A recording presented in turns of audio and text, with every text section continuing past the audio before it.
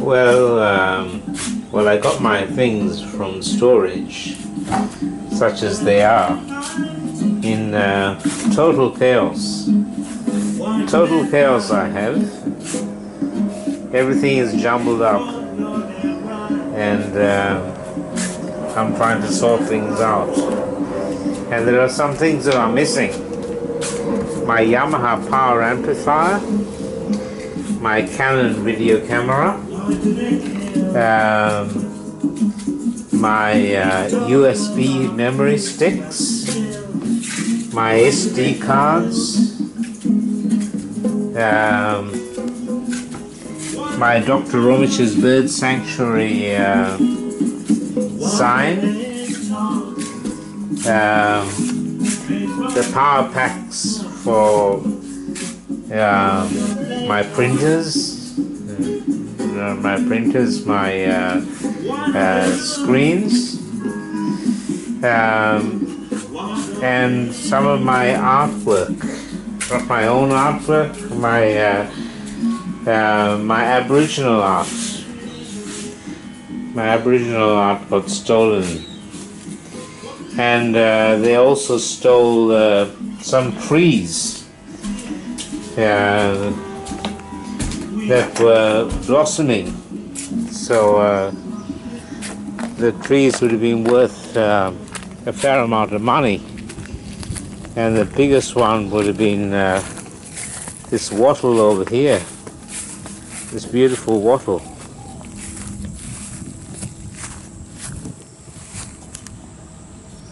This one here.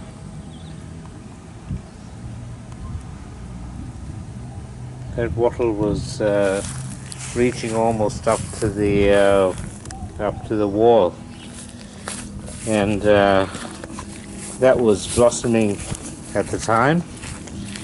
And there was also 2 grevilleas, both of them about 3 meters tall. There was one grevillea here. You can see it's got a good sized trunk,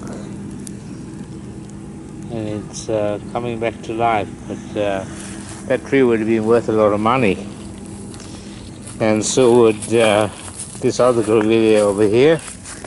This was blossoming as well. And then there was the banyan tree.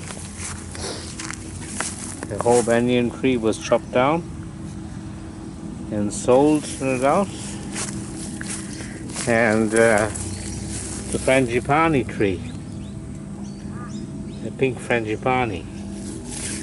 And there were also 3 pine trees. There's one of them. There's a pine tree. That one's dead now. And it's taken me 5 years to grow these trees. 7 years if you consider the frangipani. And they cut down all the bamboo. And the poinciana that I had growing as a bonsai over there, they broke the bonsai pot and they left it there in the hole. Yeah, that's a bit of the broken bonsai pot.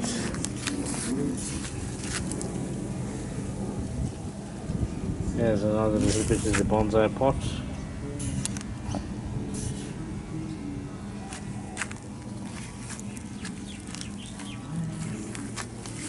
And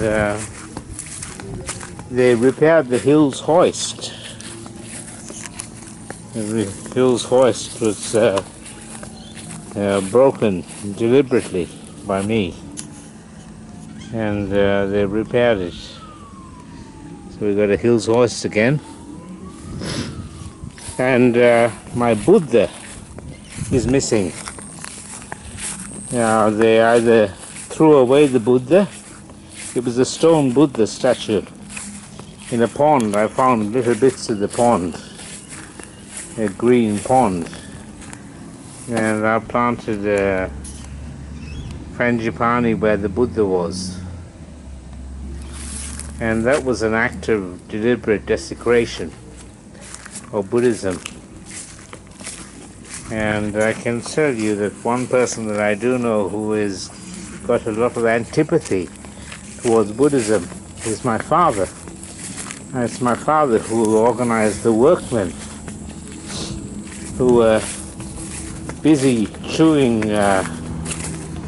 eating snack foods and drinking soft drinks while they destroyed my livelihood.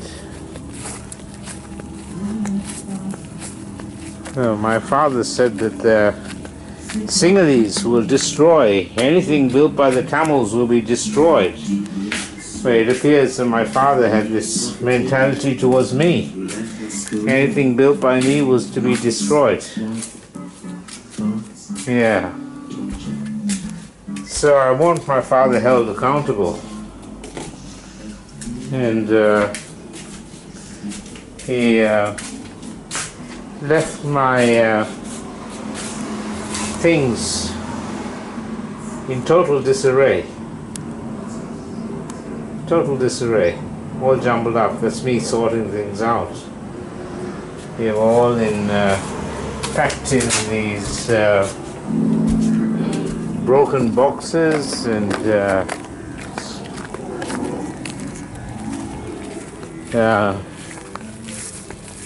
these bags, broken boxes, and these bags. That's what they were packing them in. Meanwhile, they were munching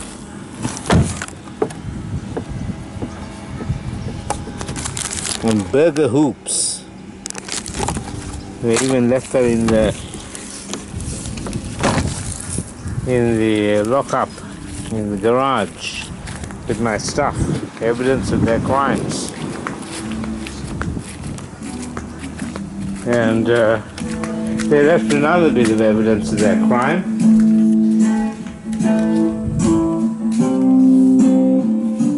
And this is in here, hidden away in the corner. Right, it's disappeared. I moved it somewhere. It's an artwork that I did, where they left behind a glove in the garden. They left the glove.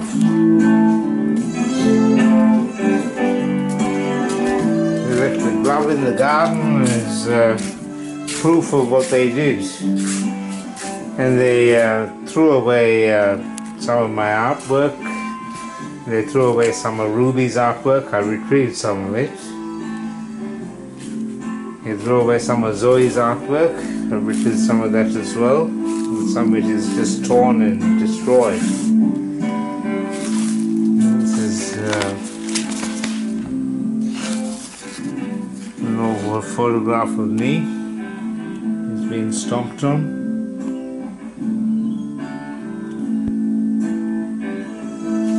Just all jumbled up, and they took the coins. That's the other thing that's missing, is my coin collection. My coin collection has disappeared. They have got a few coins, useless Australian coins, in bags that had been taken away for safekeeping in my parents' house and packed in Nestle containers and then hastily taken back to the storage place when I accused them of stealing my stuff. And the main coin album is missing, and that was worth several $1,000s.